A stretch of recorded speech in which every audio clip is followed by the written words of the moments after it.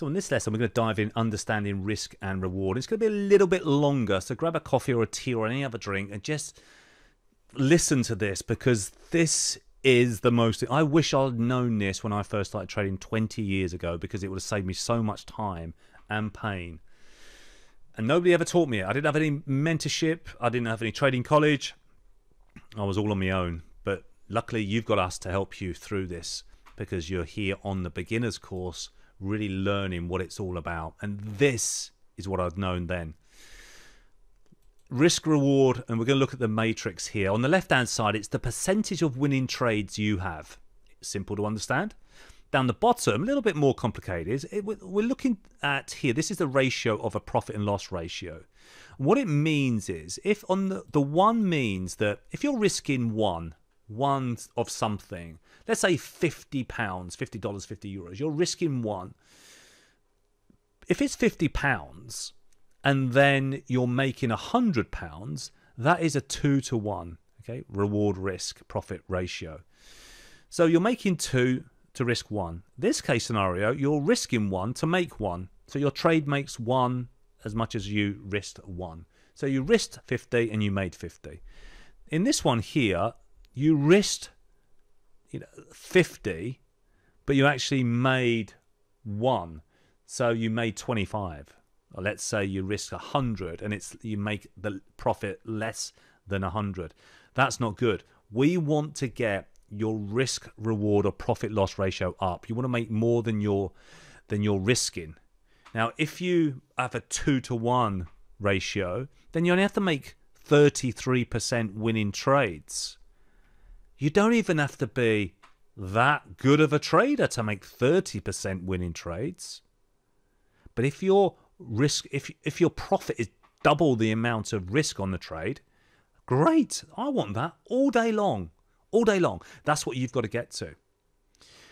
If you've got a risk reward ratio of 1 to 1, you're risking 50 to make 50, you need 50% winning trades. You're going to break even or maybe lose a little bit because of the cost of trading.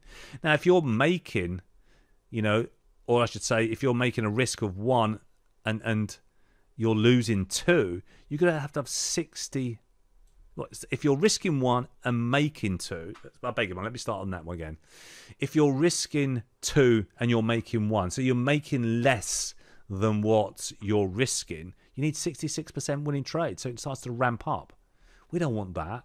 We would want you to get... This is why the pro trading system's so good, and the tracks, because they keep you in trades for a lot longer than you would do manually trading. That's just part of our systems, all right? So make sure you understand that, guys, because that's really important for trading, because the secret juice then is we need to hang on to our winners and cut our losses short. And then you don't have to be the Wolf of Wall Street to make a very nice living out of trading. Let's dive into the next section here. We're going to talk about price movement, because we need to know the stop placement and how much we're going to risk per trade and what it basically means to it. So here we are with an example of the euro versus the US dollar. Now, the euro versus the US dollar is the most traded currency pair. That's the base currency on the left. On the right hand side is the quotes currency. So 1 euro is worth $1.1601, okay? Now, the buying price, which is over here on the right hand side, is called the offer. In this case, it's at 116.03. The selling price is the bid, okay? 116.02. Now, in between, you can see this price is different to this price. The buying price is always greater than the selling price. And in the middle, there's a spread. All right? In this case, it's 1 pip. Markets that are volatile will have wider spreads. All right? Remember that? Markets that are volatile will have wider spreads. You can see here on this price ticket, there's 0.6 spread. The euro dollar is the most traded currency pair, and so the spreads are nice and tight. Currency movements, though, what does a price movement in points look like? Euro dollar from 123 to 123.01 was a gain of 1 pip. Okay, now it's the 4th digit you're looking at. Look on the right hand side of the price, because that's where the action takes place. Dollar yen from 108.01 to 108.09, the big numbers on the left don't change that often, but the little numbers on the right of the actual currency pair do change, and this is a 8-point movement. Pound US dollar from 156.02 to 157. Now look at the two big numbers there have moved from 56 to 57. So it's increased in size of 98 pips. Now, whatever the price movement, you have to multiply that by your position size. If you're doing a spread bet at £1 per point, a spread bet, that's £98 it's moved. That's £8 it's moved. That's £1. If you're doing funded bets on FX markets, you're dealing in lot sizes, mini lots, micro lots, and full contracts. They've all got their different value for each currency. And it's a little bit more complicated if you're doing FX in funded accounts, because you just got to get used to your position sizing for each currency. Now, if you take a little look at this pip movement, let's say your currency or your market moved 20 pips, also known as points. If you had a position size of £5, that means it moved 100, you made £100 profit. Or you would have been stopped out at £100 loss. Now a stop is what you place with your broker to get you out the trade if it goes against you. And remember, you're going to have losing trades. Even if you have 50% losing trades, you can still make money. So you've got to get over that. Of course, we want to get our win rate up. Lots of winning trades we want, but we want big winning trades. If something moves 50 pips per day at £30 per point, which is called the position size, that's going to be 1,500. Now, the key is this.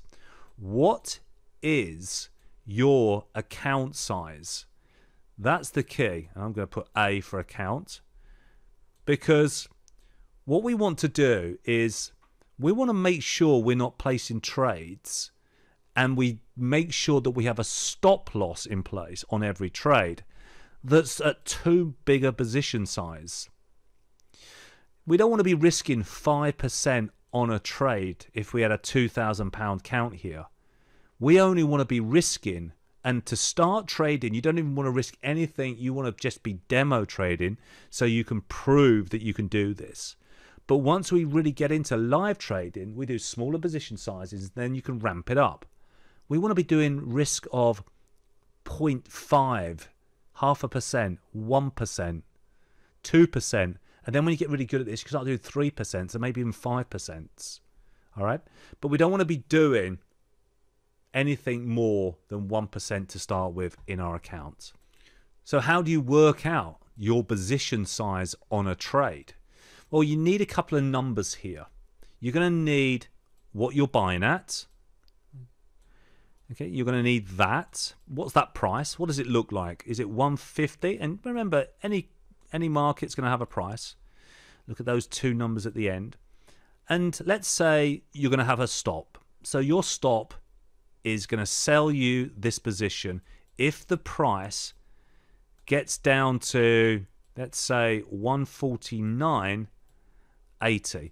Where do you place your stop, you're asking? Well, that's done through your charting software and your charting system. It will, well, for example, our Pro Trading system will tell us where to place the stop. Okay, it's done automatically for you. If I'm day trading, my stops are something like 10 to 15 points. If I'm swing trading, my stop is something like 50 points away. Okay, now this is important. So if there's a 20-point difference here, now you've got to work out, or you've got to know what your account size is. So if your account size is 2,000, or if you're a funded account trader, you might have 25,000 or 50,000. You've got to work out now, if the price moves 20 points at £1 a point, that is a £20 loss. Okay, so what percentage is that of your account size? As I said, you need to work out the 1% and the 2%. Once you've done that on a regular basis, you'll know that 1% of £2,000 is this. And as your account grows to 3, 5, 6,000, you're going to want your position size is going to increase, because 1% of 5,000 is greater than 1% of 2,000. Knowing this is crucial. Understanding your percentage. You need three main numbers: your account size, what you're going to buy at, and what you're going to get out of the trade if it goes wrong. Find out how many points that is. Okay. Then think about what's your position size. Let's say it's £5 per point. Well, if it moves 20 points at £5 per point, there's your maximum loss on the trade. Do you really want that maximum loss with that account size? Go small, guys. Go small until you get experience, then build it up, and then we can do so much when it comes to risk management and managing trades. Because, you know, we don't, this is too much for this lesson, but we don't have to do one trade only when we get into a trade. We could do multiple trades. So let me just explain that quickly. Let's say I want to go long the euro dollar. Okay, I could literally be risking my position size. Let's say my maximum position size was £10 per point. Well, I could do £2 one trade, another £2 at another trade, another £2 at another trade. It's called scaling into the trade. But I need to know my maximum loss if all those trades go against me. All right, that's something a bit more advanced, and that's how I like to get into trades as well. But understanding those two numbers, buy price, the stop in your account, then work out your position size on the trade.